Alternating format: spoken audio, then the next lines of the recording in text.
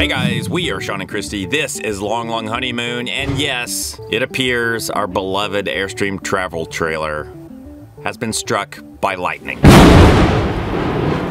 Cue intro. Bum bum bum.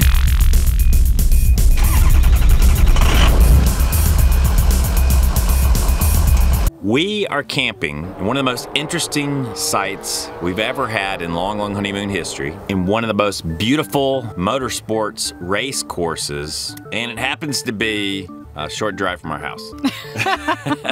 If you've watched our videos in the past, you know we always recommend that you do a shakedown cruise pretty close to where you live, because you never know if something really bad has happened and you need to go back home and get parts or tools, or you might just need to abandon your trip altogether. So it's really fortuitous that we chose this destination as our shakedown cruise, because all those things happen. Ready? First of all, we tow our RV over to Barber Motorsports Park. And it's a great place to camp, mostly. So as part of our shakedown cruise, we need to empty our gray and black water tanks. Unfortunately, Barber Motorsports Park does not have an RV dump station. We found one at a truck stop. There are no hookups here at Barber Motorsports Park. So if you bring your RV here, you will be essentially boondocking, although you're paying for that privilege to boondock. The closest dump station is about 5 miles away.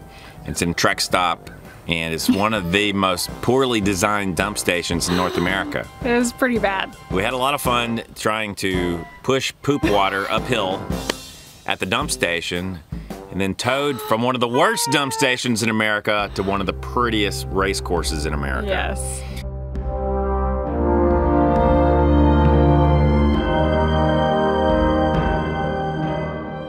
This is where Porsche Cars North America has the official Porsche track experience, and you can come receive instruction in driving Porsches from some of the best drivers in the world, like Le Mans winning drivers. We set up camp, and I have to say, this time of year in Alabama, it's starting to get hot. For most of you, in most of North America, this would be a massive heat wave. Yeah, I mean the highs are 85 or so. But it's 85 with some nice humidity. The air is thick as pea soup. It's not that bad yet. But you're right on the edge of getting by through the night without air conditioning. And during the day, you really need air conditioning to be comfortable. Sorry, it's just a fact. So our first night here, everything seemed to be kind of okay. We slept through the night. Using our fans. Windows open. To cool the trailer. I have to say, one of the things that's really fascinating about camping at Barber Motorsports Park is waking up at the racetrack.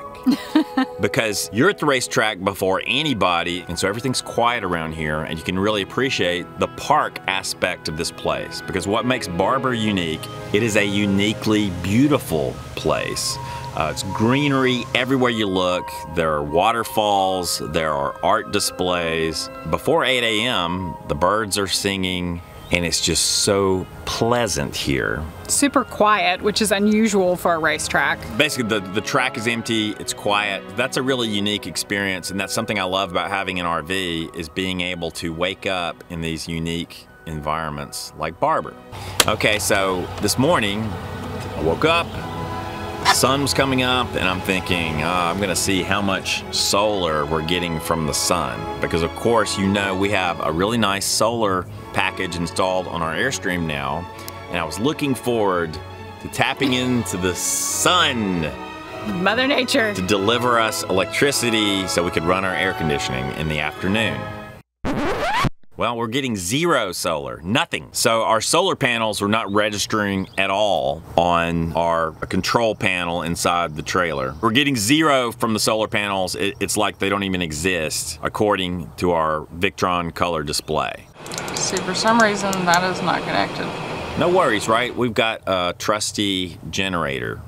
And I will say that generator is the one thing I know is gonna crank.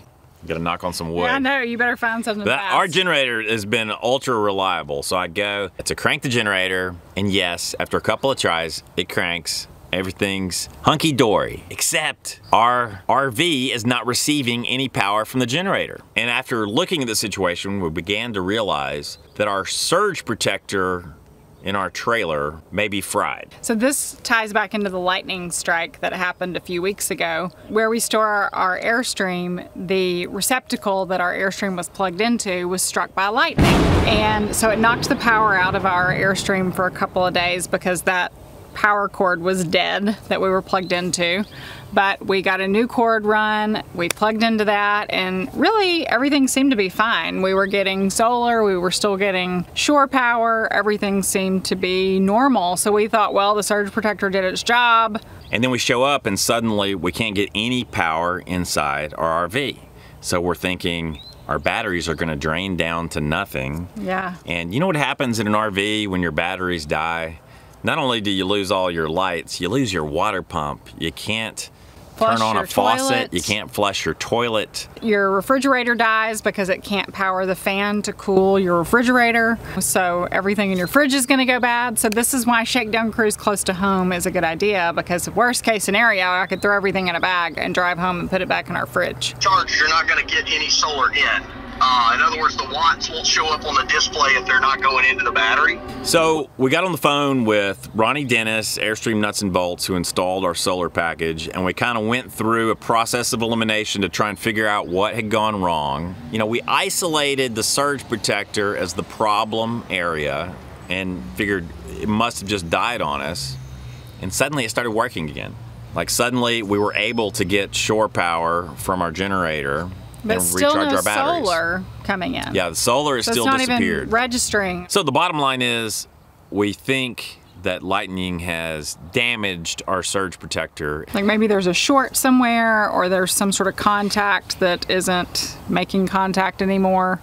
Whatever happened in transit from, you know, picking it up a few days ago to bringing it here, obviously has thrown things off. Honestly, I've been a little bit on the fence about RV surge protectors and, you know, whether it makes sense to have one or not have one. Do you really need one? In this case, if it is our surge protector, and if it did act as kind of our last line of defense, then it may have saved us thousands of dollars of damage. Absolutely. I mean, because, you know, we now have those really nice Battle-Born lithium-ion batteries in there. We got the whole Victron 3,000 watt inverter set up, not to mention our RV appliances. And this really could have devastated all of those, because we do know of other gear in the area of this lightning strike that was destroyed, like telephones and TV Some sets. television sets. Tipping my hat to the surge protector, because apparently it has done its job.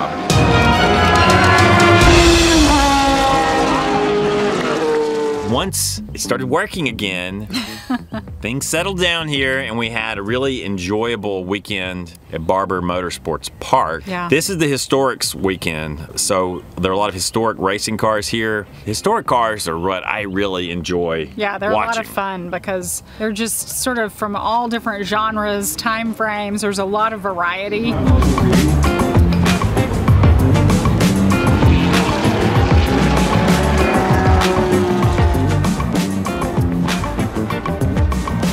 This year we brought our new electric bikes. We have a couple of electric XP 2.0 bikes that we're testing and breaking in right now. We will be doing a full review of these bikes soon, but having an electric bike at Barber Motorsports Park is just the way to go. Yeah, it really makes it just more accessible. You don't have to rely on the tram system. You can sort of be your own boss as far as where you go and how you get there and how quickly you get there and how comfortably you get there. If you've never ridden an electric bike before, these bikes are equipped with lithium-ion batteries and electric motors. So they give you a little boost. Pedal assist is what they like to call it. So while you're pedaling, the little motor gives you a little push. So when you're pedaling uphill, it's like somebody behind you just giving you a little push. So you're not having to work quite as hard.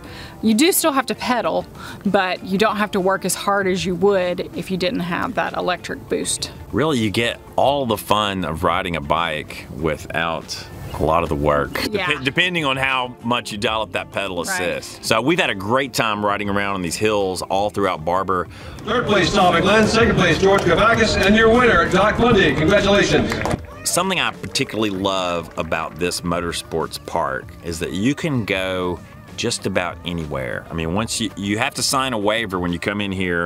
you get your armband, and you can just wander around the park. Through the paddock area where the racing teams are preparing their vehicles, where they're working on them. So that's really cool because you can get really up close and personal with these cars. You can ask the drivers questions, you can ask the mechanics questions. Now, of course, you don't want to interrupt when they're in the middle of a race, but during their prep time, they're out there and usually pretty excited when people ask questions about their vehicles. The other cool thing about this park, I think, are just the trees and the shade, and that it really is a park setting. You can basically lay out a picnic blanket and sit under the trees, and that's really nice. You can always find a shade tree to sit beneath and watch the race. In fact, there is no stadium or, set seating at this park. No grandstands. No grandstands. So all the seating is just you bringing a folding chair or you bringing a blanket and setting out, on the hillside and finding your favorite spots. So I think that's pretty cool and unique as well. Some of you may know that I have long been a motorsport enthusiast. I'm always the slowest driver out there on the track, but I do occasionally like to get out and run around a racetrack. It's an incredibly beautiful, roughly 2.5 mile long course with over 80 feet of elevation change. So there are a lot of rolling hills. So we're about to drive on what is called a parade lap, and just a little fun run around the track at Barber. Many years ago, I wrote a little book called The Lost Spider that was actually partially set here in this area at Barber Motorsports Park. It is a work of fiction. So sometimes we get together with our local club. One of the great things about being a member of a club here is you can drive the track. We do have dedicated driver's education events, but you can also, during these type of events, do parade laps, and you just drive the track with all sorts of different cars from every different make and model. And there is a pace car. You can't pass anybody, so it's a follow lead situation. And you get to drive that whole racetrack and just see what it feels like to be a driver driving this track. And it's really a lot of fun. I mean, you see everything from sports cars to minivans to Jeeps to pickup trucks and everything in between. Yeah, something about Barber, it just seems like you can do so much more at this track than at most other motorsports tracks that I've seen. I mean, you can get up close to the drivers and the cars. They're all around you. It's very much geared towards the spectator. Yeah. They really want the spectator to have a great experience. So I think that's really cool. There's also the Barber Motorsports Museum. It is the largest motorcycle museum in the world. They have roughly 900 motorcycles on display there. It holds the Guinness World Record currently for the largest motorcycle collection. It is truly a top-notch experience there. If you've never been, I highly recommend you tour it. Even if you know nothing about motorcycles and you don't care, you'll just be impressed at the collection and the level of detail that they take in caring for and preserving these historic motorcycles. My name is Greg Balker. I'm from Tuscarora, Maryland. This is my third trip to the Barber Motorsports Park. I consider it the best motorcycle museum in the world, period. Yeah, this has become one of the top tourist destinations in our state, and certainly people come here from all over the world. So that's it, guys. A look at our little shakedown cruise, which left us badly shaken. Yes, apparently we were finally struck by lightning. Hopefully the damage is limited to our surge protector. We will know more soon. What do they say? Lightning usually doesn't strike twice. So maybe this got us, our lightning strike. It's behind us. We won't ever deal with it again. I hope so. Fingers crossed. Shakedown cruises, you should do one, especially if you're about to embark on a really long cross-country RV trip, which we will be doing soon, because yes, Long Long Honeymoon will be back on the road in the very near future. If you guys enjoyed this video, please give it a thumbs up, share it with your friends and family. If you haven't yet, click that subscribe button down below. Click the bell icon to be notified of future videos. And if you haven't, subscribe to our newsletter. We send a newsletter out every Monday-ish. It has some good information in there. A lot of extras, I think, behind the scenes that I try to share with you guys every now and then, like things coming up in our lives and Insider scoop. Some insider scoop, fun information. So you can find the link to sign up below this video, or you can go to our website, longlonghoneymoon.com, and there's a link there where you can join the newsletter. Hope to see you there. All right, until next time. What do we say? Aloha. So here's the story. We hitched up our rig just to tow it over to Barber Motor. How many beers have you had? I haven't even had one beer. Just teasing. It's a bit of a tongue twister. Correct. So we want to pester George Barber, the owner of Barber's Motorsports Park, to put in an RV dump station, because then It'll be perfect. Yeah. Hey guys, quick announcement. A lot of you fiberglass RV owners have asked about getting ceramic nano shield coatings on your RVs. I'm happy to report that this is now available. So if you want to have your fiberglass RV protected by the industry's best ceramic glass coating, talk to Vinny or Brian, book an appointment, and yes, you can tell them I sent you.